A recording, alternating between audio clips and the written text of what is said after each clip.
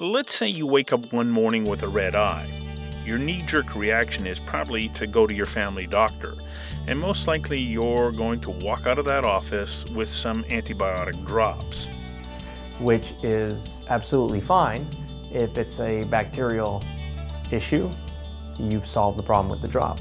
If they do come and see us instead, we can tell by looking at the eye if it's viral and they don't need an antibiotic, or if it's an antibiotic-related issue, or if it's something that requires a mild steroid, if it's a dry eye or if it's an allergic reaction. But here's the thing. Your family doctor is qualified to provide basic eye care, but that's about as far as it goes. The family doctor is a little bit limited in what tools they have to look inside your eyes. Plus they're dealing with having to have a broad knowledge of so many things. And so depending what the symptoms are, they're limited in the treatment or in the diagnosis that they can make if they don't have the equipment to see if it's a retina issue or if it's an eye pressure issue or what the case might be. And here's where you're vulnerable, especially if time is of the essence. Let's say your retina has been detached. Getting a timely diagnosis is absolutely critical. Let's look at the example of a patient who comes to his optometrist after seeing floaters.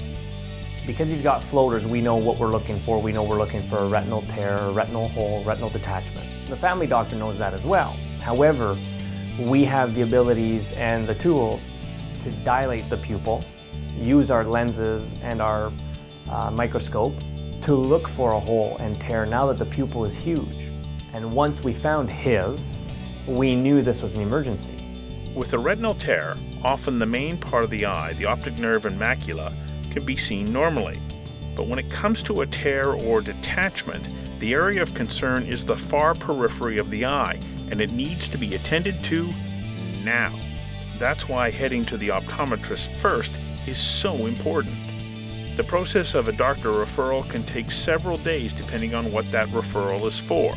A referral for floaters versus a referral for a retinal tear makes all the difference in the world.